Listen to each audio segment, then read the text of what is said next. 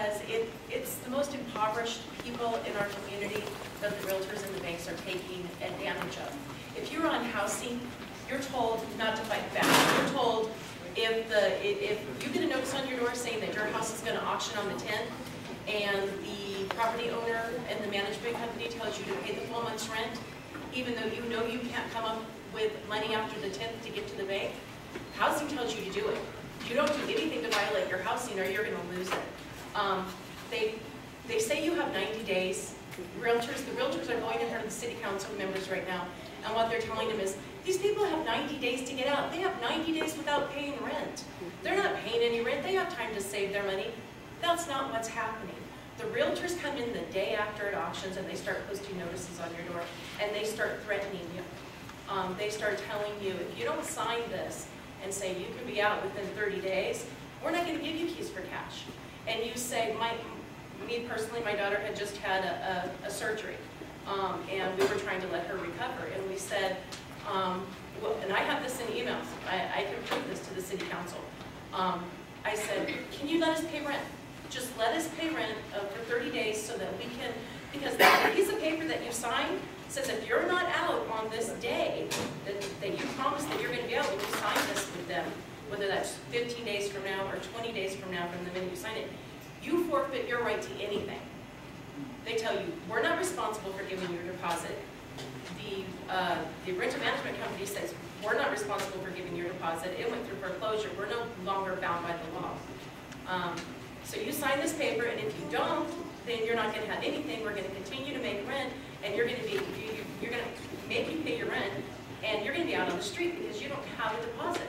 So what are you going to do? Do you want your family to be homeless, or do you want to take what we're offering you, and do you want to get out in this 28 days that we're allotting you?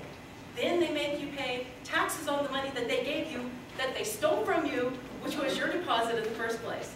Which, if you're on any kind of Medi-Cal or Medicaid, if you're an elderly person, it hurts you financially. You're claiming that in taxes at the end of the year, and they're saying, you made too much money.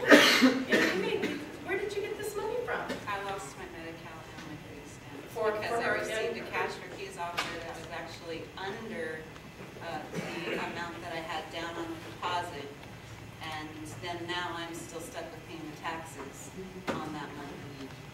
One of the most disturbing parts about this is as renters, we make up 60% of the population of Merced. Up until this year, you could not put political signs on your front yard that said who you would like to vote for.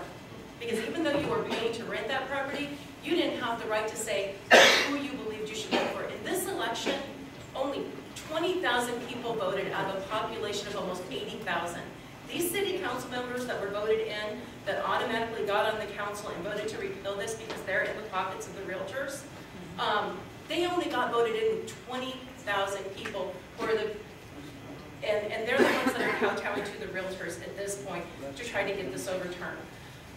Realtors are trying to tell people that this is a property ownership, that these are going to affect property values and property ownership. This ordinance does nothing to affect property ownership. It only takes effect when the banks take over a property. When the banks take over a property, they immediately want the people out because their money's, however their money's tied up, they can't collect it until everybody's out. We've had people come in and offer to buy homes. 4 people. We had an elderly gentleman and his wife who was terminally ill. He had a friend that went in and said, I'll buy this home. He's come to me, I have the money, I'll buy it. We won't sell it to you until they're out. They have to be out before we can sell it to you. It's just ridiculous.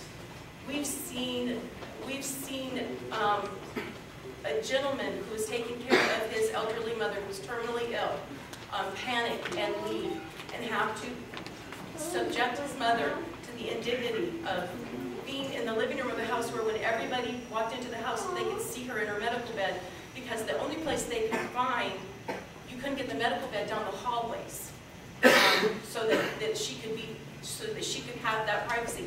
In her last dying days, and they're telling you, if you're in a wheelchair, if you have any type of problems like that, 30 days is enough for you to find someplace. There's all these empty houses. Just get the hell out and go find someplace to live. What's your problem? Why are you being a crybaby? You form what you're doing here today. We form communities. We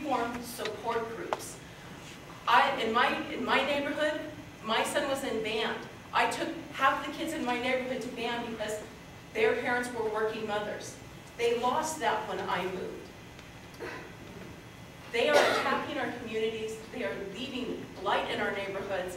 And the realtors are standing up there saying, this isn't going to be needed. This recession is going to be over. There's no need for this. There is a need for this. This is not going to be over. And you know what? If it is over in 6 months, then this ordinance is going to be, it's not going to make a difference either way anyways, because there aren't going to be any more foreclosures, are there? So what's their problem with it? Their problem with it is Merced is burning down, and they're making money on selling the water to put out the fire.